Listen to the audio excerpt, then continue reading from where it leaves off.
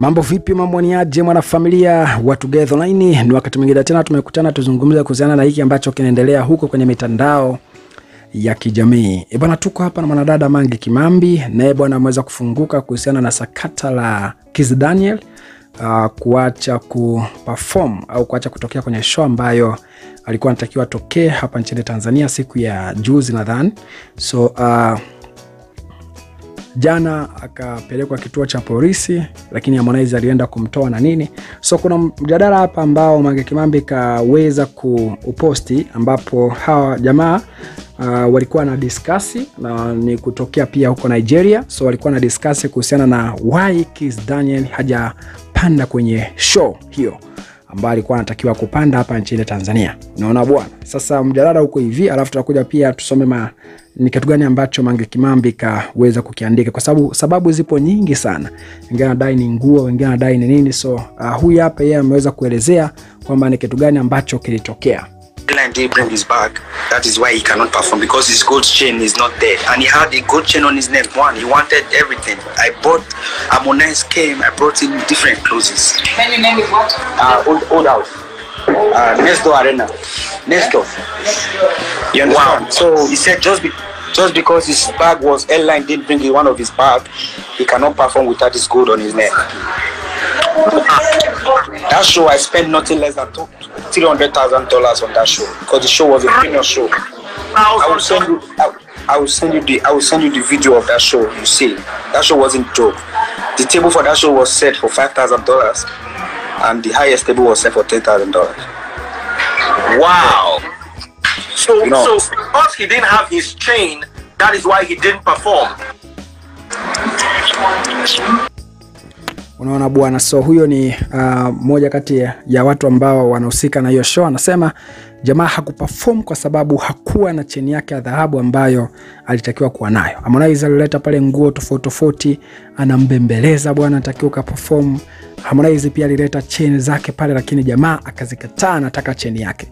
Sasa Mange Kimambi akaja akasema KIZZ Daniel hakuperform sababu cheni yake ya dhahabu haikuwepo. Anasema hapa kidogo nimeanza kumuelewa KIZZ. Mkute labda hiyo cheni ndio ina sauti yake, au alipewa masharti na mganga akiwa anaperform ni lazima avae hiyo cheni. Kwa sababu unajua watu wanafikiria kwamba inawezekana ni masuala ya kishirikina, kwa sababu ni kitu cha kijinga sana ambacho yani hata mtoto mdogo aweze kufanya hicho kitu. Kwa hiyo maana yake watu wanatoka nje kabisa na kufikiria inawezekana hapa. Na vile tunafahamu tena wa Nigeria kwa masuala hayo ya uchawi. Kwa hapa inawezekana bwana kikawa ni kweli huyu jamaa haya ni masharti fulani ambayo labda yanahusisha muziki wake au yanahusiana kwenye muziki wake. Kwa nini atake vitu fulani ndo awe navyo? Anasema anataka nguo nyeusi kuanzia chini mpaka juu. Nataka cheni yangu, cheni ya dhahabu. Yani ni vitu ambavyo kwa namna moja nyingine ni shida. Watu wanasema kwamba kama alikuwa anataka nguo zake tu, kwa nini asingeenda kuperform hivyo alivyo? Kwa sababu hakuwa uchi, alikuwa na nguo pia. So kama amepoteza nguo zake na nguo zinazoletwa anaona hazifai, aende hivyo kwa sababu hakuwa uchi. Unaona bwana. So pia hapa pia anasema kwamba eti alikataa kwa sababu cheni yake pia alikuwa hana. Kwa hiyo hapo unaweza kuona ni shida. Mange Kimambi anaendelea kwa kusema kwamba lazima anasema kwamba au alipewa masharti na mganga akiwa anaperform ni lazima avae hiyo cheni. Kwa hiyo hajataka kukiuka masharti. Hawa wapopo kwa utamaduni wapo vizuri. Anasema maana kama ni cheni tu angevaa hata ya Harmonize. Angemuazima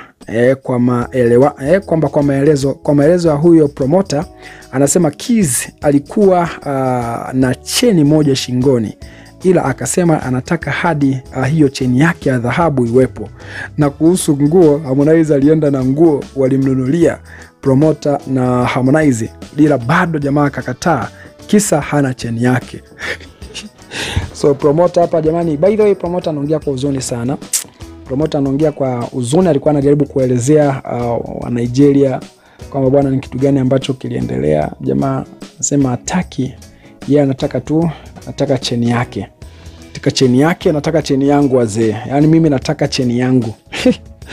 Yakaja akasema kwamba Mwanga huyu sema Harmonize ana kiranga sana, wangemwacha akaperform selo. Mwingine akaja akasema wapeleke uchawi wao huko. Kwa sababu kwamba dada Mange amka nimelipia kwa dola. Mwingine akaja akasema kwamba ushirikina wa Nigeria unawasumbua, nguvu zake ziko kwenye cheni. Sasa kwamba Mange sasa hivi mbona anasupport habari ambazo tunasoma bure. Mwingine akaja akasema kwamba Diva akasema sababu alikuwa anaharisha ndio maana kashindwa kufanya show. By the way, Diva the boss ndo alisema hivyo. Ngasa kwamba if he knows that mbona hakubeba cheni mwenyewe. Mwingine akaja akasema kwamba anasema kwamba sasa imekuwaje hiyo cheni haikuwa kwenye handbag yake, kwa hiyo hata miswaki alisahau.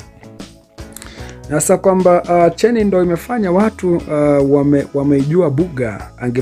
Angepanda stejini mngesikia mtu anabweka kama mbwa. Kamba eti cheni ndo imefanya watu wakaijua buga. Angepanda stejini bila hiyo cheni watu angesikia anabweka. Ila by the way kwenye muziki of course kuna mambo mengi sana ambayo yanaendelea nyuma pazia, mtu unaweza usijue mpaka utakapokuwa kwenye industry yenyewe. Mpaka utakapokuwa ndani ya game, hapo ndo utajua kwamba bwana muziki bwana kuna mambo mengi sana ambayo kwa namna moja nyingine ukikiuka kidogo tu imekula kwako. Kwa hiyo by the way KIZZ ni msanii wa zamani sana. KIZZ Daniel ni msanii wa zamani ambaye anafanya muziki toka zamani, lakini alikuwa amepotea kipindi fulani, so hii buga imemrudisha. Kwa watu wanasema kwamba hiyo buga ambayo watu mnaipenda na kuikubali mpaka jamaa amepata mashoma nini, inawezekana pia iliwekwa kwenye ilipitishwa kwenye mambo fulani hivi. Kwa maana yake tena akiharibu tena masharti anarudi kama zamani. Kisa show moja wewe bora aspande. Bora aspande. Subscribe kwa taarifa nyingi zaidi.